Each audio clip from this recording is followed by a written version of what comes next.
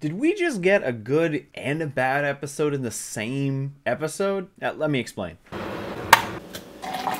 Ooh, that's a hot mug, guy. Hey guys, this is my review for Repo Man, episode 15 of Supernatural Season 7. And this episode is good in some capacity. It also is bad in some capacity. Let me start with the bad. This episode does ask a lot out of you. It asks quite a bit out of you. And every time one of these moments happened, it knocked it down for me. It's another filler episode, but it actually does correlate to something that's going on with Sam being his hallucinations with Lucifer. The first thing you have to buy is that all of a sudden Lucifer is very, very apparent now. He went from being non-existent, probably because however much they could afford to pay Mark to come onto the show, but now he's there all the time. He cannot go away. Does it lead into a very cool dynamic between him and Sam, to the point where Sam even has him help him with it in this way of he doesn't want to, but he knows it's working? That's a great element. But again, where the fuck has Lucy been this whole time? We went from the goddamn clown episode to this. Why couldn't we have had a progression of this? A gradual progression to this? But it's just nope, dunked head first into it. The second issue is that while this story is actually a cool idea, the concept of what happens to a possessed victim after they have been saved, this does correlate into Lilith a little bit with just going back in time, and they are re-meeting with this guy because the women that the demon was killing as Jeffrey are starting to die again. I liked how Jeffrey actually was a serial killer, or had the aspirations to be one, but he couldn't do it because he didn't have the balls, at least to say. But this demon was the one that pushed him over the edge, and he wanted to reconnect with him. He wanted to reconvene into that evil again. And I like that. Except there's two things you have to swallow. The first is when Jeffrey supposedly takes control. Thinking about it now, maybe this was the demon just tricking them from the first place. But when Jeffrey takes control, he looks at what he's done. He's like, oh my God, I can't believe I've done this. You've got to get him out of me.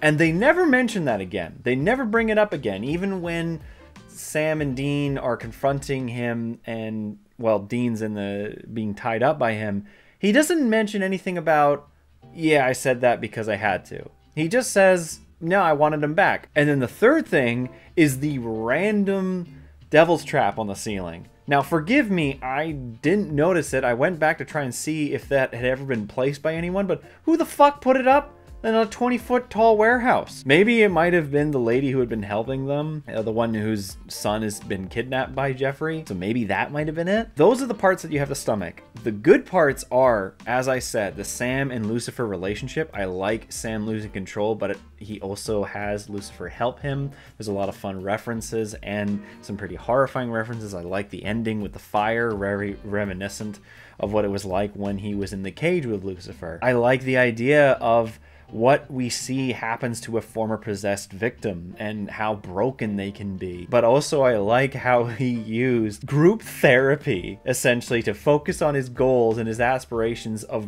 rekindling this friendship and this connection with this demon. I like Dean's involvement in the episode too. I do like how he gets tricked by Jeffrey. But then at the very end, there's that very casual, like, oh, they're psychopaths, Sam, blah, blah, blah, blah. I just feel like that was a tacked on thing. This is very much kind of the idea of a season 13 to 15 episode, but written better and executed better. Probably executed better. That would probably be my main thing. I like Repo Man for a lot of reasons, but I also think it's bad for a lot of reasons. It's almost like my relationship with Blade 2. I love parts of that movie. I also fucking hate a lot of that movie. So in the end, Repo Man for me, while it has great ideas, it does falter from a lot of stupid writing quotes, but it doesn't hinder it enough to be a negative. So in the end, I'm going to give this episode a 4 out of 7.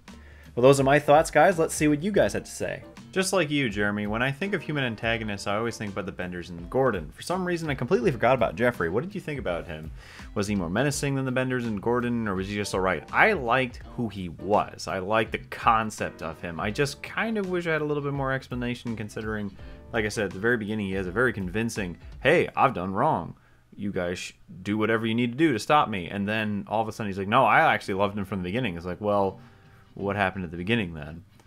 Also, I have to say, for one-off characters, the actress who played Nora in this episode nailed the exorcism chant towards the end of the episode. Yeah, she was pretty good. I'm surprised she never came back. Despite being a Ben Edlund episode, I thought this was a little too dark, although it does show Lucifer's sillier, more childish side, which worked, but got way too overused in the latter season. It really didn't save this episode. I think that what really got to me was the one guy kills the dog for blood. It's off-screen, but damn, you see the dog playfully have the cone of shame, and his mouth wagging and his tail only moments before hearing him cry out in pain. So sad. So curious, are you watching / reviewing The Last of Us?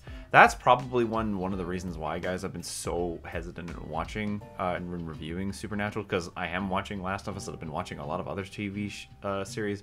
It's just so freaking good so far. And coming back to this, I'm like, I guess. But anyways, yeah. But I am going to review it once it's done. Kind of surprised you didn't like Plucky episode too much. Like most people, I thought it was a fun episode to watch, but after hearing your thoughts, I can completely understand why you disliked it. It's predictable as hell and has weird choices like cutting back to Sam fighting clowns 3 times. I think the humor carries that episode for me. The next episode, Repo Man, is unique. It takes a dark look into demon possession and how it changes a person. I like the episode, and I wish I had time to put my thoughts into it. Yeah, I like that. I thought that was a cool idea of going back to someone who they had saved. I thought that was a cool concept. As far as I know, they hadn't done that before.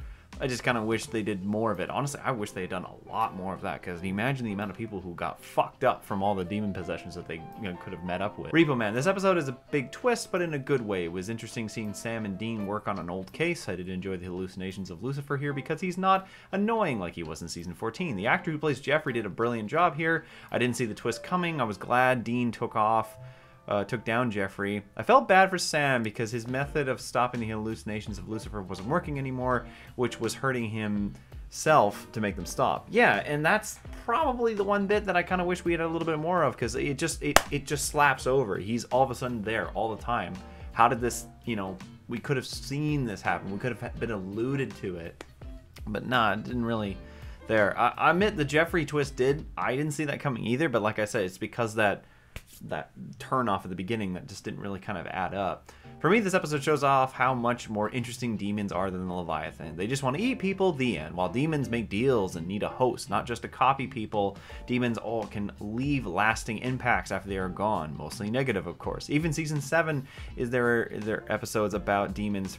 As for Leviathan, I doubt we'll be seeing much more of them after they're solved. Yeah, no, exactly. And I was rewatching some of my old reviews about the finale, and I always wonder why they went with vampires instead of demons. Just demons have such a core facet to this show. Repo Man was mostly unremarkable for me, but I did like the element of the boys checking in on people who they have helped. But let's be real, this episode is memorable for Mark Palomino and his portrayal of Lucifer, the poking out of forked tongue, and the "he said shut up to me" line. I forgot these were here in this episode. As did I, but I did say that those were my favorite bits as well. Some of my favorites. I'm very curious what your thoughts on Repo Man. I think it's a better episode than we've gotten since the mid-season premiere. Yeah, I'm not going to disagree on that. I really like Sam and Lucy working together on a case. I think Mark Pelleringo makes an impact since we haven't seen him in 12 episodes, but I think the show's missteps by going so long with barely even a reference exactly to the nature of Sam's mental state. I remember being shocked to see Mark show up at the beginning of the episode and then realize that Sam has been seeing him the whole time. This alluded to a couple of times in the previous episodes, but it was so underused, you had forgot about it. Exactly. In fact, the entire idea of Sam suffering in hell and how he adjusts from it was poorly written. At least I think so. It lacks realism and makes it hard to relate to, as if Sam forgets his trauma and is completely normal and fine except for these specific episodes. I'm not saying he should have been a babbling wreck, I just believe it could have been handled better. I like the idea of Sam and Dean revisiting a man's life who they had saved, but had also become a wreck in the progress. When people talk about the boys being written out as a character, this season, the earlier season with Dean dropping the badly beaten and tortured Jeffrey off of the hospital comes to mind. Sam, Jeff, what you went through was hard. It's kind of funny, but also reflects badly on them. I like the idea of Jeffrey acting as a horrified victim only to be revealed as the killer who actually enjoyed being possessed, and the twist of the demon was looking to create the next generation of Bundys and Dahmers. For me, this episode is one of my favorites of the series. I feel that Lucy's switch from helpful and humorous to menacing works because he's not overused this season, and because his power is limited as a hallucination. It is also just unfortunate that the latter seasons will overuse his whimsical quality here to the point where it becomes cartoonish. Sam, Dean summoning spell. Why? Lucy to summon the demon, jackass. Starting to look at who their banter was a definite saving grace of this episode. Repo Man is one of my all-time favorite episodes from Season 7. I like the episode so much, and the humor from the hallucination Lucifer always makes me laugh, from Sam telling him to shut up, or when Lucifer is complaining about Sam's head in Spanish. And also Lucifer threatens to slap Nora. That was actually cool. I did like that little, like, ooh. All iconic in my opinion. Also, the final scene of the episode makes me cry because Sam lets Lucifer in and the torture begins, as we barely even see any of it aside from the first 2 episodes of the season. I definitely need to point out the final scene was shot in the close-up with Sam's eyes, so they have the fire in them as Sam's on the verge of tears. Personally, I love the shot within 6 and 7. If there was anything that I did not like about the episode, it has to be Jeffrey's plan. Didn't make much sense to me. Exactly. I give this episode 6.5 out of 7. I do enjoy the last shot quite a bit. It is a very good shot, I will agree. Finally, Repo Man is surprisingly my 5th favorite episode of the season. While this is one of the weakest stories that Ben and Lynn had to write, writing for the show, it's actually classic Supernatural. With the flashback scene from Season 3's era, you can tell there was a hint of awkwardness for the boys pulling off the look they had, but it's a unique concept for them to visit. Even though it's not confirmed, one of my theories is that this was an episode that we would have seen in Season 3 if it weren't for the writer strike back then. Ooh, good point. Actually, you know what? That's not entirely implausible. Sam and Lucifer's banter are my favorite parts of the episode. One thing that's really great about this episode is that it shows Sam most likely deals with everyday dealing with his supernatural schizophrenia and trauma from the cage being tortured by Lucifer. And I know a lot of people wish that they got more of this in the season, but to me, I'm always happy to see it as at least addressed more than anything. I also love how this episode delves in with how the method and the motivation of evil comes from within humanity. I absolutely see how demons in general affect humanity in a similar way, whether it's the whispers to their desires or the full-on possessing them and committing the acts that the humans desire to do. The demon waltzing in with Jeffrey gives me eerie vibes. That's a callback to one of the most inhumane horror films from the writer and director Pablo. 120 Days in Sodom. Yeah, I've heard about that one. I'm not gonna watch that one. I do know about it though. I have read a few things about it. The only reason I know about said horror movies is because I had to write a school paper where I argued that older horror was much more graphic and terrifying than modern horror today. The ending of this episode breaks my heart every time I watch it, where now Sam cannot escape the hallucinations he has of Lucifer.